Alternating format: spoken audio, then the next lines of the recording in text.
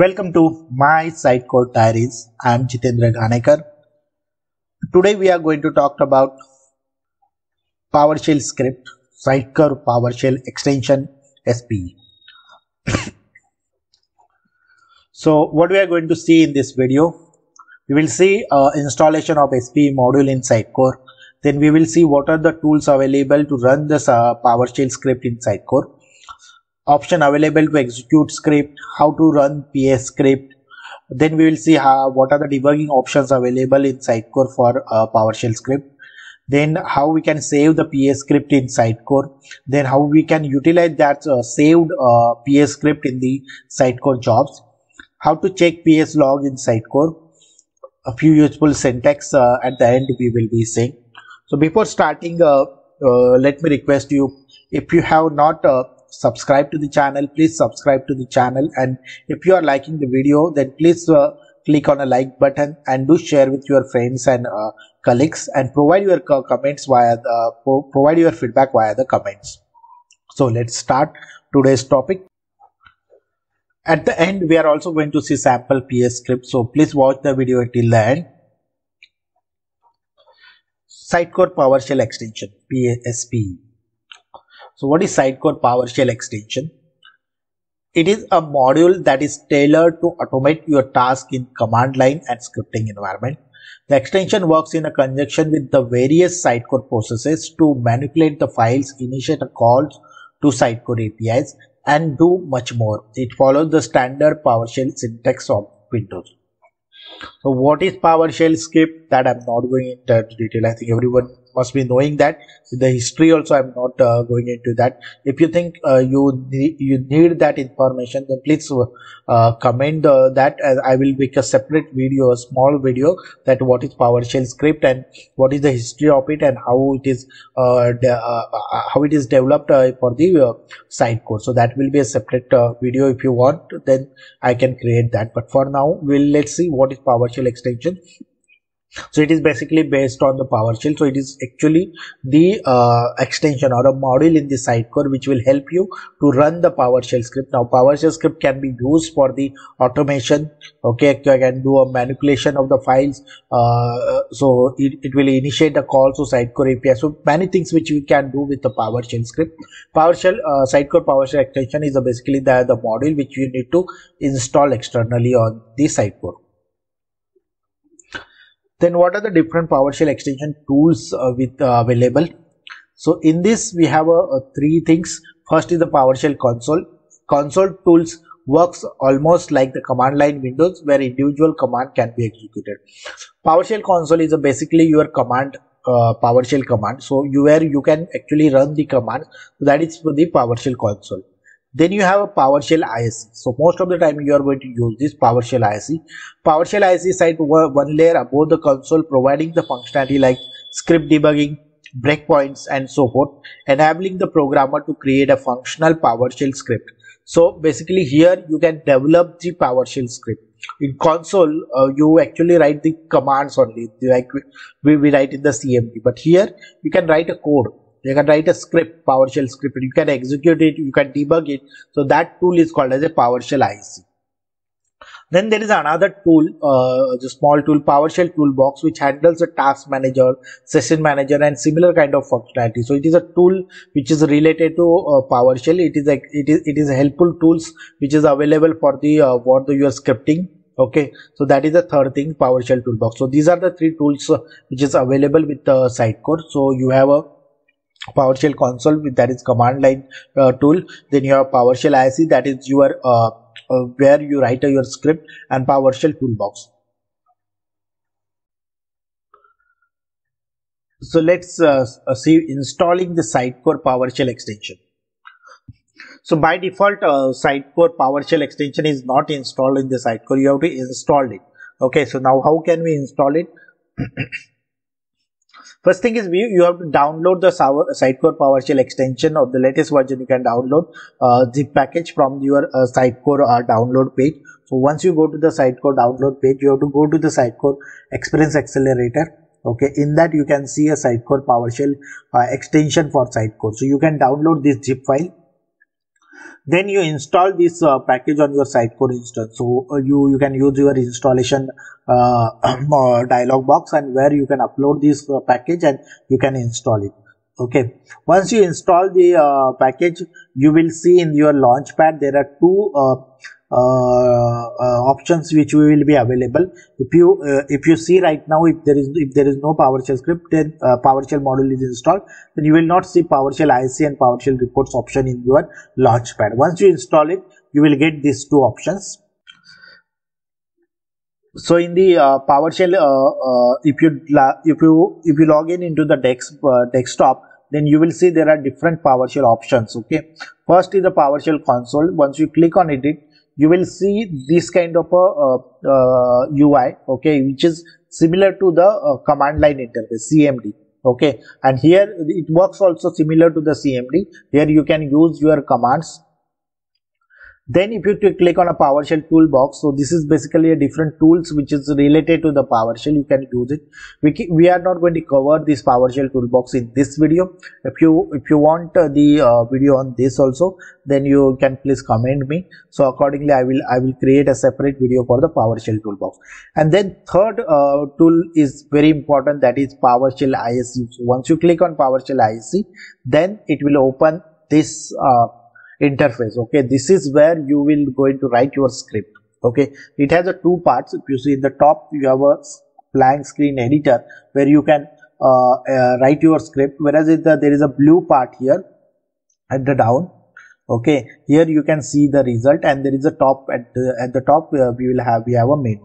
Let's see one by one what are the different menus we have. So first section, where you have a different options like a new, which will create the new script or a module. Open will open the existing script, so you can select the existing script. Save and save as you know what it does, it saves the copies.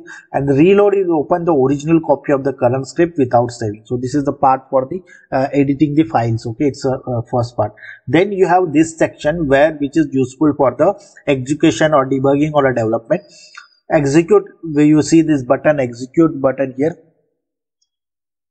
So this button runs the current script as a background job or in the HTTP context selection.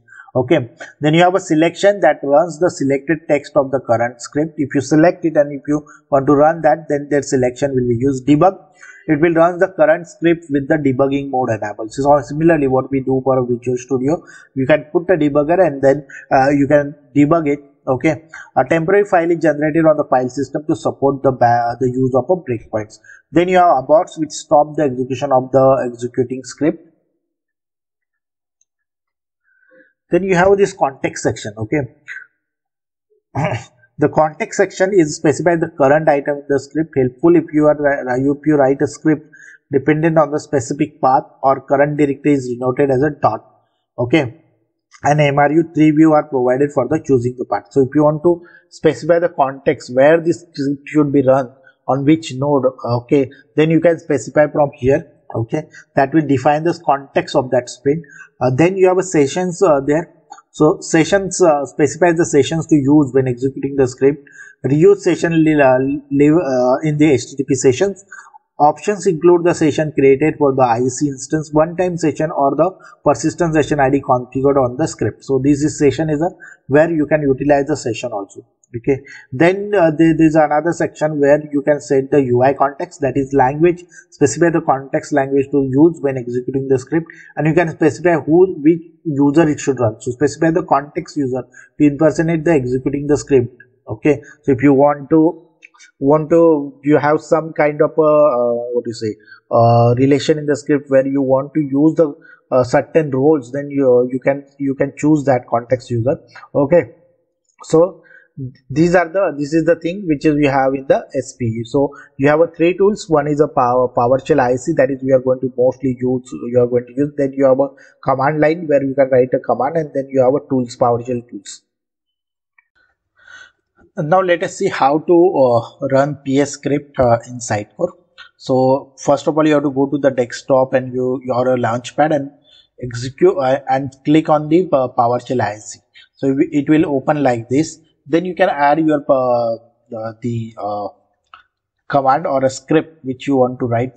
So if you see here, I have written a simple script which is get child item path masters contain home recursive. So what does it?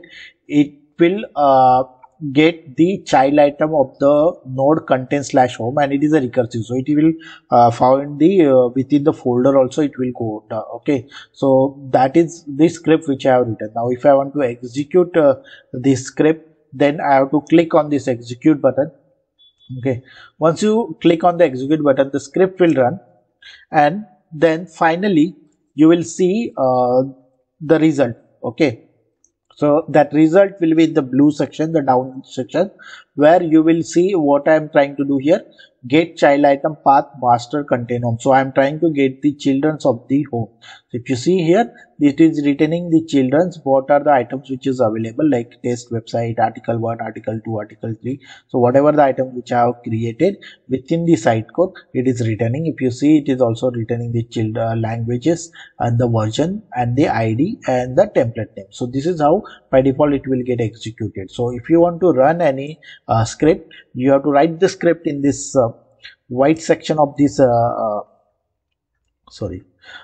white section of the IC, okay, where you can write your script. You have to click on execute button, which will run the script. Okay, and this script will run in the context of this, whatever you have provided here, the session, and then the language which you have provided here, and the user will be whatever user which you have selected here, or the user who is logged in will be selected here. And if you want to change the user, then you can select from here. So this is how you can run the PS script.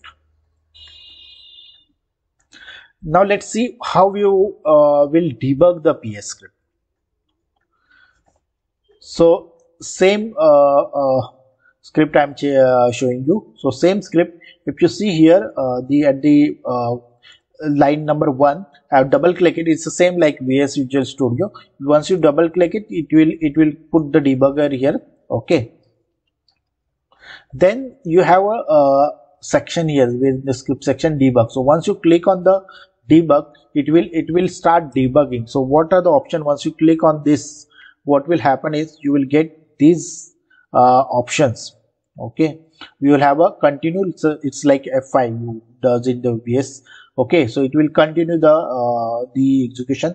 If you want to step into, then you can use this option. If you want to step out, you can use this option. Step over, you can use this option. You want to stop the debugging, you can click on this. And there is also an option called immediate window, where you can check the, if you want to do anything, check any values, then you can go in immediate window and check it. Okay, it's a similar what you do in the Visual Studio. There's one more thing which you can do is, if you have some variable or any data which you are getting retrieved, so if you hover it, then it will show you what are the data which is available in that variable. Okay, so this is how you will be debugging the PS script. Once you apply the debugger, you can run the debug. You can click on a debug option in the menu, and then you will get these options like continue, step into, step out, step over, stop, immediate window. It's a similar experience with what you have in the Visual Studio. You will get the same experience here also. Okay, so this is how you will debug the PS script. Now let's see how can you save the PS script in the Sitecore. Okay, so once you click on the save or save as button, you will get this dialog box where you can select the database and where you want to store the script. So this is helpful when you want to use this script in the Sitecore jobs. Okay, the jobs where you are executing something in the periodic basis or some time interval, or regularly you want to execute or you want to do some automation, then you can use those script, like you can save those script and you can use Sitecore jobs to run those script automatically. Okay, so for that you can save it. So once you save here, then you can use it into the jobs. Now let's see how to do that. Okay, Sitecore job with PS script. So once you save the script, you can go to your content tree in the task. Okay, and if you right click it, you will get this option insert. you will get PowerShell scripted task schedule. So there is a specific option where you can have the PowerShell scripted task schedule, so where you can schedule your task to run the PowerShell script. So once you do that, we click, you will get this dialog box where you can give the task name. So you can select, you can give the task name, whatever name which you want to give. Then you can schedule the task location. Okay. Then you can select which script you want to execute. Like I have saved here a test script. You can select that test script, and then you can click on a create. And once you create it, it will create the task in the task mode. Okay. So basically what will happen is it will create a task. It will be something like this, where you first of all, once you click the create button, you will get this dialog box where you can schedule like from when to where, when you want to run, from at what time you want to run the script and what time you stop the script. That time you can specify. Which day of this script should be run, that you can specify. You can specify the interval if you want to specify any interval, and then click on the change. So that will save your task. Okay, and that task will come here, schedule within the schedule test. Okay, so if you open this test, you will understand that you will have a command here which is telling you what command you are using in the job. When you click on a test, you will see this. Then you have an item, which item needs to be run. Like you have selected the script, this is the time interval, so whatever you have scheduled here, that will come here. So this is how it will set up. And now as per your schedule here, that job will get run, and that script will get executed the time which you have specified, the day you have specified, the interval you have specified. So this is how your Sitecore job can utilize the SPE script, and this is very useful for some automation tasks. Like you want to do some cleanup, like a recycle bit cleanup, you want to do some periodic interval indexing, then you can use this. Also you want to do some publishing at a specific interval time, then you can use this. So these are many use cases you can have it with the combination of PowerShell script and the Sitecore job. Now whenever you are running the script, where can you see these logs? Okay, PS logs. So in your app data, there are many log files are created. Okay, so specifically if you see here, the SPE log, okay, here is this log, SPE.log. These are the logs where your SPE related, like the Sitecore PowerShell script extension related each logs will get logged in this file. So if you open that file, you will see something like that, executing a script in a script session, and this is similar, some similar kind of logs will get executed in the file. Okay, if you want to see any error or anything regarding your script, then you can go to this file and check it. Okay, so in the latest log of SPE, you will get the errors related to your PS. Guys, at the time of editing, I realized that our video is becoming too large and it is too long, and it is better to divide into the two parts. So I have divided the video in the two part, and we are stopping here for the first part. Okay, so in the next part we will see PS syntax and sample script. Okay, if you like the video till now, please click on the like button. Do share with your friends and colleagues. Do provide your comments. Do provide your feedback via the comments. And if you are not subscribed to the channel, please subscribe to the channel. Please click on a bell icon to get a latest update. We will meet soon. Thank you. Thanks for watching.